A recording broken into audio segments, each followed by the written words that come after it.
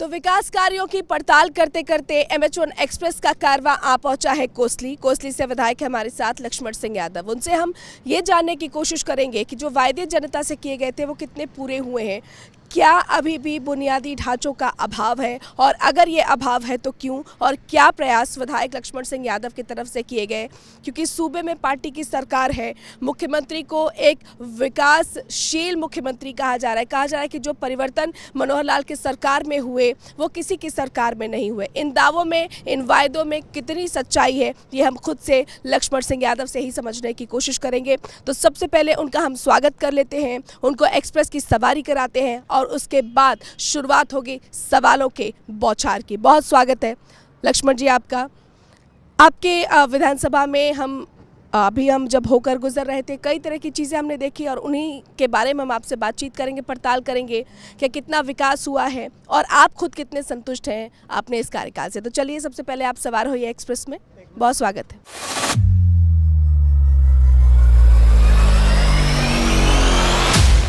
तो चलिए MH1 express का ये सफ़र शुरू हो चुका है। कोसली विधानसभा क्षेत्र में विधायक लक्ष्मण सिंह यादव हमारे साथ मौजूद हैं।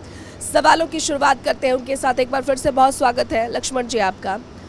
मेरा पहला सवाल आपसे यही कि यकीनन एक लंबा अरसा हो गया आपके भी कार्यकाल को और कुछ समय में विधानसभा चुनाव है। पहला सवाल यही है कि क्या ऐसे वायदे जो जनता से किए गए थे वो आप पूरी कर पाए हैं, कितने पाइपलाइन में हैं और जनता कितनी संतुष्ट है और आप खुद कितने संतुष्ट हैं अपने कामों से? सबसे पहले तो मैं MH1 का धन्यवाद करता हूं। अब उन्होंने इस तरह की ये आवाज़ उठाने का काम किया है। दूसरा, आपने देखा कि जब से हमारी आदरणीय मनोहर लाल जी की सरकार प्रदेश में आई है, तब से निरंतर व्यवस्था परिवर्तन का काम हमने किया है और जो हमारे मैनिफेस्टो में थे, जो भी हमने जनता से वादे किए थे, लगभग हम उनको मैच्योर करने जा रहे हैं। कुछ पे काम चल रहा है, कुछ होने वाले हैं और कुछ हो चुके हैं। तो निरंतर जहाँ व्यवस्था परिवर्तन का काम किया, वहाँ विकास के पहिए को दौड़ाने का भी हमने काम किया है। नौकरियों में आज पारदर्शिता है, बिना पर्ची बिना खर्ची के आज नौकरियाँ मिल रही हैं। ये केवल और केवल आदरणीय मनोहर लाल जी का ही कमाल है, जो इस तरह के हरियाणा में कोई कहते थे व्यवस्था परिवर्तन नहीं हो सकती, वो करके दिखाया है। नहीं, लेकिन विपक्ष ये कह रहा है कि अब पर्ची और खर्ची नहीं चल रहा है, अब तो अटैची चल रही है। देखिए, विपक्ष का तो काम ही ये करने का है और वो बेचारे खाली बैठे करेंगे भी क्या। अच्छा, आपने समान विकास की बात कही है। हमने बातचीत की चिरंजीव राव से। चिरंजीव राव ये कह रहे हैं कि समान विकास के जो बातें बीजेपी की तरफ से कही जा रही हैं या उनके मुख्यमंत्री की तरफ से या उनके नुमाइंदों की तरफ से, ये झूठ है।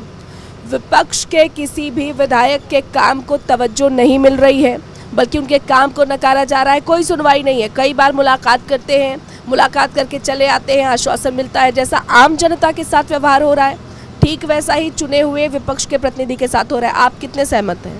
पहली बात तो मैं ये कहना चाहूँगा चिरंजीव राव को आपके माध्यम से, अगर आपके परिवार ही इस रेवाड़ी में 50 साल तक राज करा है और तब भी लोग विकास की बाट देख रहे हैं। मैं तो 3 साल से विधायक बन के आया हूँ, जिसमें 2 साल कोविड भी ले गया। और तो उनको हिसाब जनता उनसे मांगना चाहिए, क्योंकि जो 50 साल रेवाड़ी को पीछे धकेल गए, उन लोगों का तो मैं कहता हूँ कि उनको तो इतनी हिम्मत कहाँ से आ जाती है बात करने की, जो असली गुनहगार हैं। दूसरी बात, आपने कहा कि सबका साथ सबका विकास, चिरंजीव राव ने कहा हमारी अनदेखी हो रही है। आपको तो पता ही है कि 5 करोड़ रुपए सब विधायकों को दिए थे, चाहे वो अपोजिशन के थे, चाहे वो पोजिशन के थे, चाहे वो इंडिपेंडेंट थे, चाहे हमारी पार्टी के लोग थे।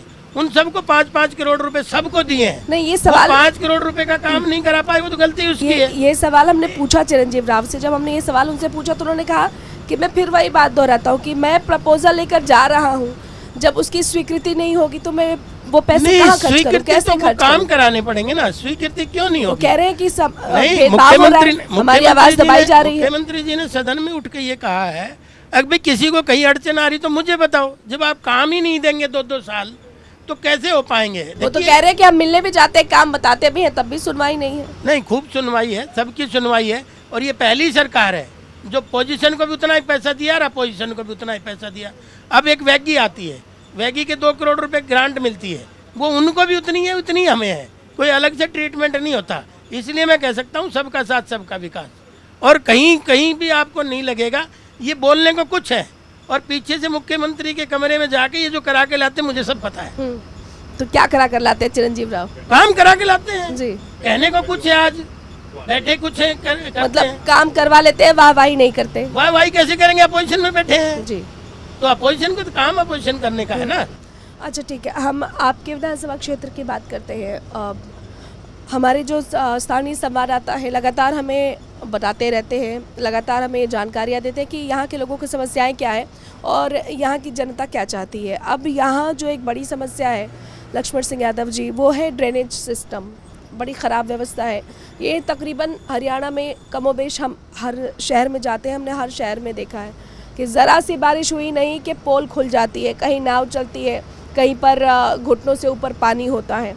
कोसली में जो ड्रेनेज की व्यवस्था है उसको ठीक करने के लिए क्या प्रयास आपकी तरफ से किए गए हैं और वो कितना ठीक हो पाया है? देखिए, ड्रेनेज सिस्टम हमारा ठीक है, लेकिन क्या है, ये आपकी बात ठीक है, बहुत ज़्यादा उनकी साफ़ सफाई ना होने की वजह से पानी का भराव भी होता है। जब एक बार बारिश ज़्यादा हो जाए तो पानी का भराव होता है, वो किसी से नहीं रुकने वाला। दूसरा, ड्रेनेज सिस्टम पे हम बिल्कुल फोकस कर रहे हैं। हमारी सरकार, कोई गांव ऐसा नहीं लगेगा जहां पक्की नाली ना हो और पक्की गली ना हो, कोई गांव ऐसा नहीं बचेगा। हाँ, एक ज़रूर समस्या है, अगर आज झोड़ ओवरफ्लो हो रहे हैं, क्योंकि हमारी सरकार ने जो पेयजल व्यवस्था है उसको सुदृढ़ किया है, उसको मजबूत किया है, और पानी की कोई कमी नहीं। आपने देखा पिछली सरकारों में लोग मटका फोड़ते थे, इस बार तो हर घर में नल और नल में जल की व्यवस्था हमारी सरकार ने की है, और उसी के तहत पानी बहुतायत में मिल रहा है। क्योंकि जहाँ नहरों का पानी बढ़ाने का काम मेरी सरकार ने जा किया है, उसी तरह से हर घर में पानी पहुँचाने का भी मेरी सरकार ने काम किया है। तो उसमें ठीक है, जोड़ ओवरफ्लो हो रहे हैं, धीरे धीरे हर बार हर साल हम उनका ट्रीटमेंट भी चल रहा है।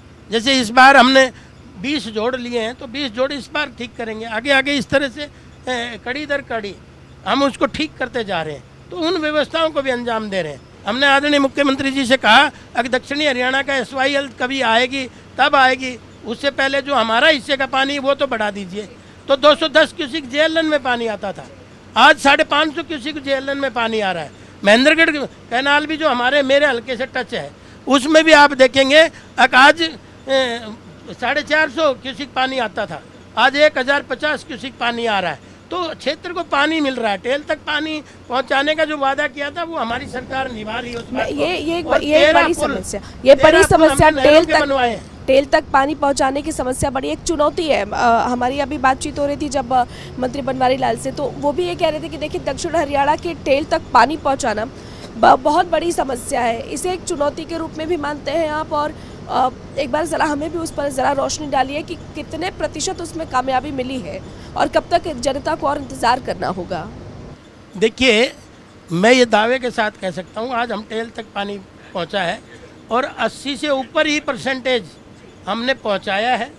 पानी की बहुतायत भी हम बढ़ा रहे हैं, पीछे भी हमारे JLN और पीछे से जो पानी आ रहा है उसकी भी हम मात्रा को बढ़ा रहे हैं। आने वाले समय में मैं ये दावे के साथ कह सकता हूँ, आने वाले समय में दक्षिणी हरियाणा में पानी की कोई कमी नहीं रहेगी।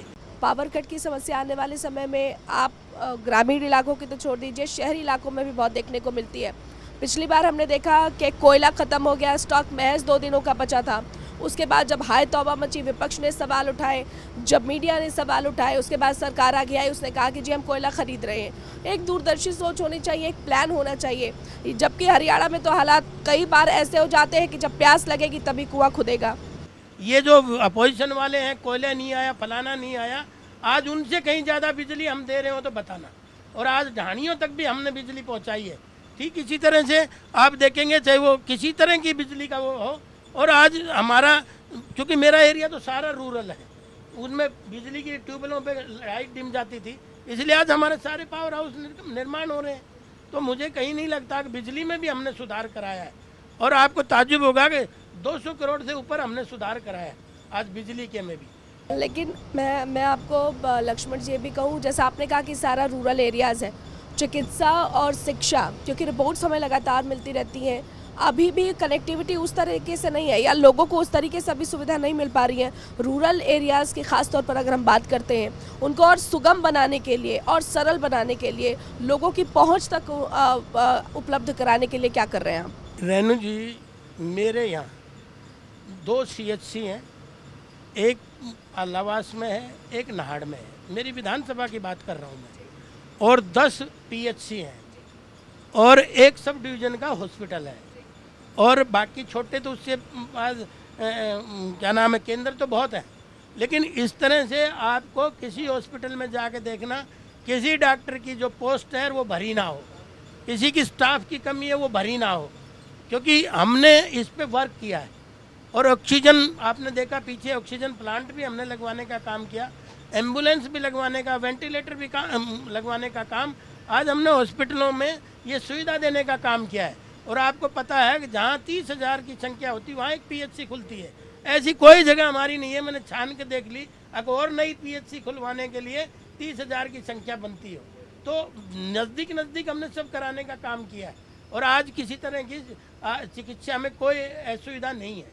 शुरू में था दिक्कत, डॉक्टरों की कमी थी, लेकिन हमारी सरकार ने फटाफट वो भर्ती भी करे हैं कि बिना फॉर्मेलिटी के, और वो फॉर्मेलिटी के बिना करें इसलिए फटाफट वो काम भी हो रहा है। और आज कोई, अरे मेरे ही क्या, मेरे ज़िला रेवाड़ी में कहीं सीट ही खाली नहीं है, क्योंकि लोग ट्रांसफ़र के लिए आते हैं, जी यहाँ वैकेंट हो गई है तो ये मेरा नंबर आना चाहिए। मैं कहा हो तो जाने दे वैकेंट, तभी तो तेरा नंबर आएगा।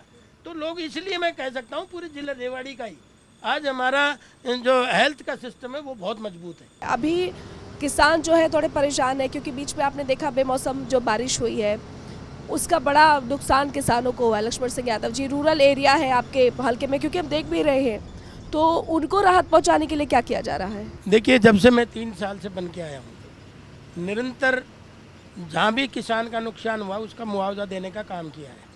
और आदरणीय मुख्यमंत्री जी ने, मनोहर लाल जी ने आज सदन में उठ के ये कहा, जब मैंने ये मांग उठाई कि भाई आज बारिश हो रही है, किसान परेशान है, मेरा सारा क्षेत्र कृषि प्रधान क्षेत्र है, तो उसमें स्पेशल गिरदावरी करा के और मुआवजे का मुख्यमंत्री जी ने माना भी, मेरे ही हल्के के लिए नहीं बल्कि पूरे हरियाणा के लिए उन्होंने माना। अब पूरे हरियाणा में हम स्पेशल गिरदावरी कराएंगे। अगर नुकसान हुआ है तो सरकार का हुआ है, किसान का हम नुकसान नहीं होने देंगे। और ये किसान भी अच्छे से जानता है, पहली बार 14 फसलें अगर कोई MSP पे खरीद रहा है तो हमारी सरकार खरीद रही है। और आपको ताज्जुब होगा, पूरे देश में बाजरा अगर कोई खरीदता है तो हरियाणा प्रदेश खरीदता है। और मैं तो आदरणीय प्रधानमंत्री को भी धन्यवाद देना चाहूँगा कि ये 2023 है, इसको मिलेट ईयर घोषित किया है मोटे अनाज का, तो जिससे आदमी की सेहत भी ठीक रहेगी। तो आज हम 2400 रुपये बाजरा बिक रहा है।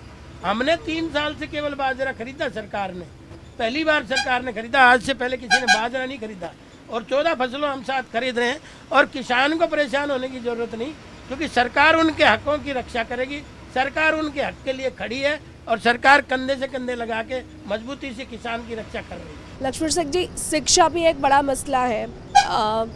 ऐसे भी स्कूल हैं जहाँ पर या तो बच्चों की संख्या नहीं है या फिर टीचर्स की संख्या नहीं है, यानी अगर टीचर्स हैं तो बच्चे नहीं हैं और बच्चे हैं तो टीचर्स नहीं हैं, और ये एक बड़ा गैप है। जब आप बुनियादी चीज़ें नहीं दे पाएंगे बच्चों को तो आप एक उभरता हुआ प्रदेश या एक उभरते हुए देश की कल्पना नहीं कर पाएंगे। और जब हालात ऐसे हो कि स्कूलों में बच्चे नहीं हैं और जिन स्कूलों में बच्चे हैं वहाँ टीचर्स नहीं हैं, तो आप कैसे इस परिकल्पना को साकार कर पाएंगे? ये एक समस्या है। देखिए, शिक्षा को लेकर हमारी सरकार वाकई में ही चिंतित है। उन्होंने मॉडल सांस्कृतिक स्कूल बनाए, अब PM श्री भी वो हमारी केंद्र सरकार भी बना रही है। ऐसे स्कूलों को चिन्हित कर रही है कि जो उस लायक हैं, उस तरह से स्टडी हो रही है। और सांस्कृतिक मॉडल स्कूल भी मेरी सरकार ने बनाए हैं। और ये ठीक है कि भाई कई जगह शिक्षक हैं, कई जगह बच्चे नहीं हैं। उसी के लिए अभी हमने एक वो चलाया था और उसमें आज सब जगह शिक्षक हैं। और हमने कौशल रोजगार के माध्यम से अभी हज़ारों की संख्या में शिक्षकों की भी भर्ती करी। और अभी मुख्यमंत्री ने कहा हम 14,000 नए शिक्षक भी जल्दी पक्के लगा रहे हैं, तो उसकी भी प्रक्रिया हमने चालू कर दी है। तो शिक्षकों की कोई कमी नहीं आएगी।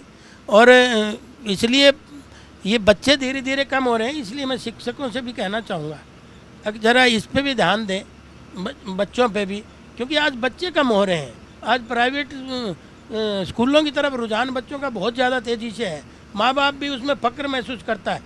तो इसलिए उन बच्चों को एडमिशन भी सरकारी स्कूलों में दिलवाएं। अब जो आज सरकारी स्कूलों में वो बहुत बड़े बीपीएल परिवारों के बच्चे जा रहे हैं, इसलिए मैं ये समझता हूँ कि शिक्षा का सुधार हमारी सरकार कर रही है, इसलिए इन बारीकियों में जा रही है।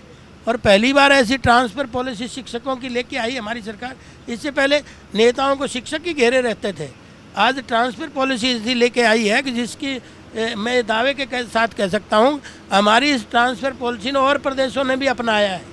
और अपनाया इसलिए कि आज पहले 5% शिक्षक सुखी थे ट्रांसफ़र को लेके, 95 दुखी थे।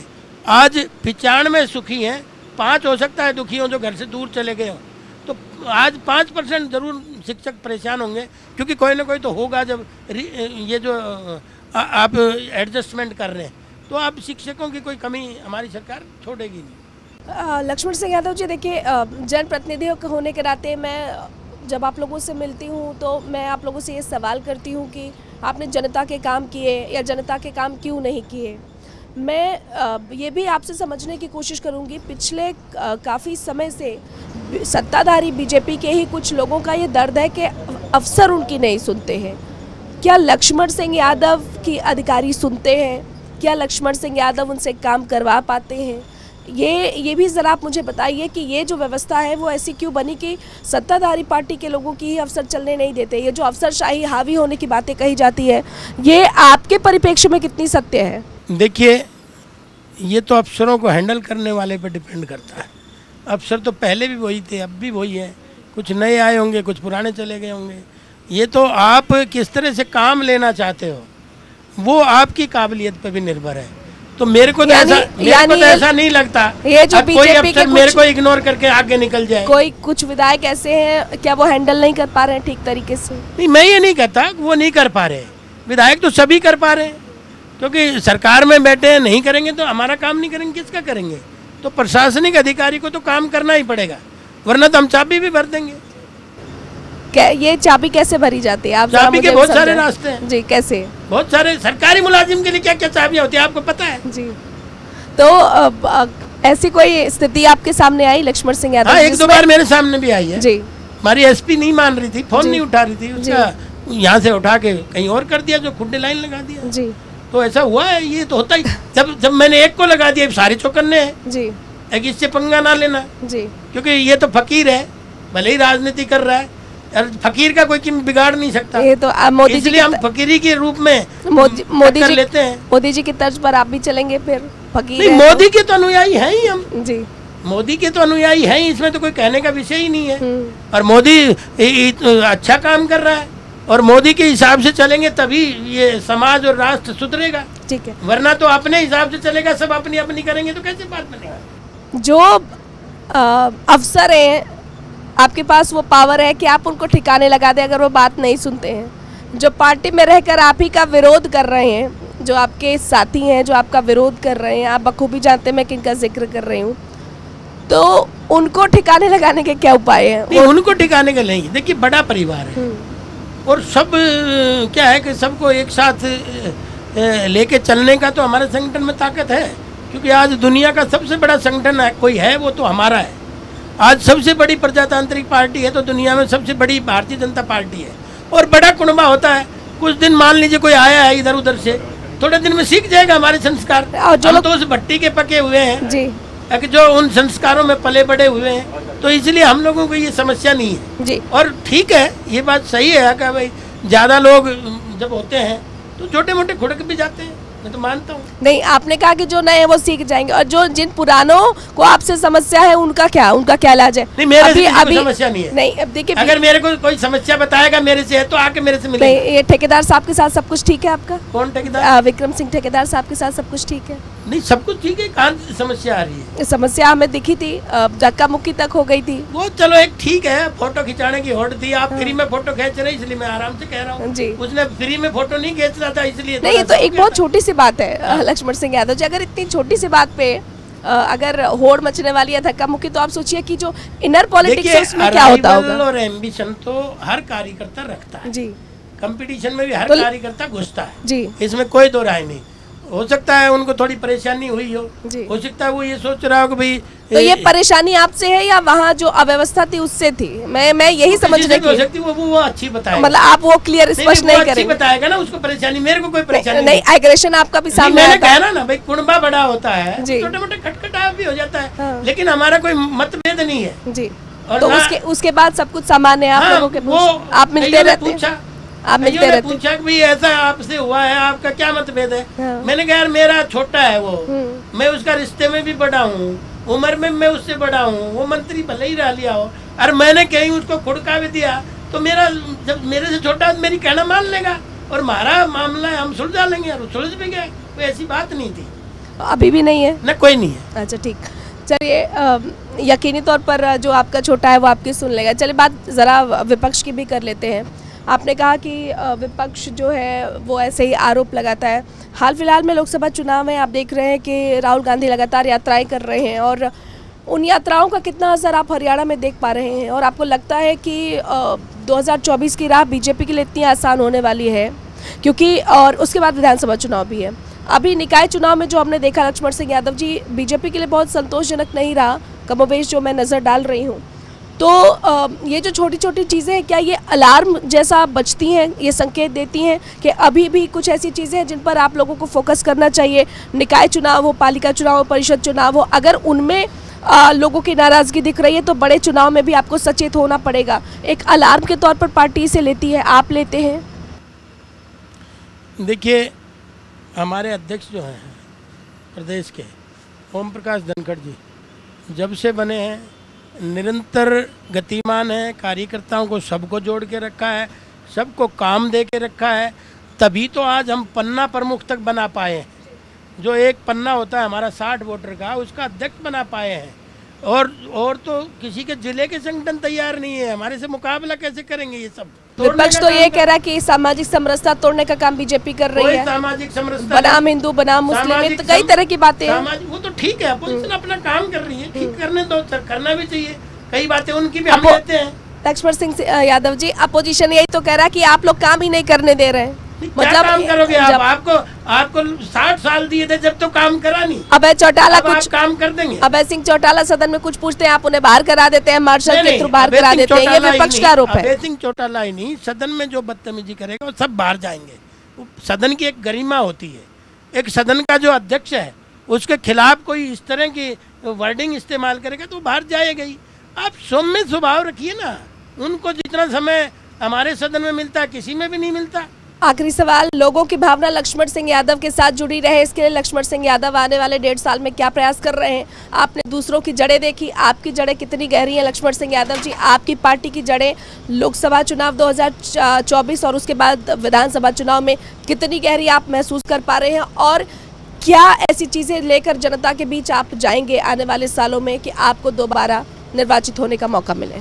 देखिए, मैंने जैसे पहले आपको बताया, आज हमारे संगठन से मजबूत कोई संगठन नहीं, और संगठन ही जनता के साथ मिलकर चुनाव जिताता है और संगठन ही आगे बढ़ाता है। तो इसलिए जैसे मैंने कह दिया कि भाई आज किसी पार्टी के पास पन्ना प्रमुख नहीं है। पहली बार ऐसा है कि जो हरियाणा प्रदेश में आज पन्ना प्रमुख हमारी टीम है। तो हम सदा ही चुनाव के मूड में रहते हैं, चाहे वो पार्लियामेंट हो चाहे विधानसभा हो। हमारे कार्यकर्ता एक एक ना सब चुनाव के मूड में ही है, बिना चुनाव के तो 24 घंटे चुनाव उसमें रहते हैं। सबसे बड़ी टीम हमारे पास है, संगठन की ताकत हमारे पास है। और दूसरा, मैंने जो विकास कराए हैं मेरी सरकार में, वो उनको मुद्दों को लेके हम जाएंगे। हर क्षेत्र के मुद्दे, हर विभागीय मुद्दे जिनको हमने डेवलपमेंट कराई है उनको भी लेके जाएंगे। मेरी सरकार के दूसरे अन्य कार्य हैं उनको भी लेके जाएंगे। हमारी रीति नीति है, हमारी नेता है, उनको भी हम बीच में लेके जाएंगे। तो दोनों चुनाव, इसमें कतई कोई घबराने की जरूरत नहीं। आज सबसे बड़ी टीम भारतीय जनता पार्टी के पास है, जो और जिसके पास आपको पता है फौज ज़्यादा होती है वो चुनाव तो जीत ही जाता है।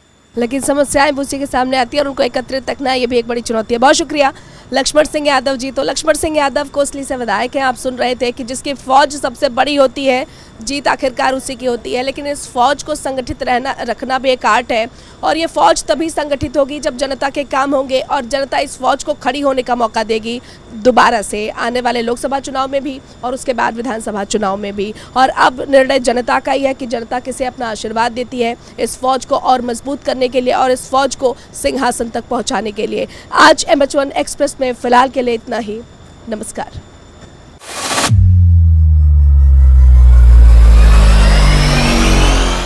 चलिए, तो आज MH1 एक्सप्रेस की सवारी की है लक्ष्मण सिंह यादव ने। कोसली से विधायक है, तमाम सवालों का जवाब दिया और उम्मीद जाहिर की है कि जो काम उन्होंने जनता के लिए किए हैं उन कामों के आधार पर जनता एक बार फिर से उन्हें मौका देगी और अपना आशीर्वाद देगी। बहुत बहुत धन्यवाद लक्ष्मण सिंह यादव। MH1 का भी मैं धन्यवाद करता हूँ अगर उन्होंने ये बात जनता तक पहुँचाएँ, ताकि उनको भी पता चले कि भाई हमारे क्षेत्र में काम हो रहे हैं। आपका पुनः धन्यवाद, पूरी टीम का धन्यवाद।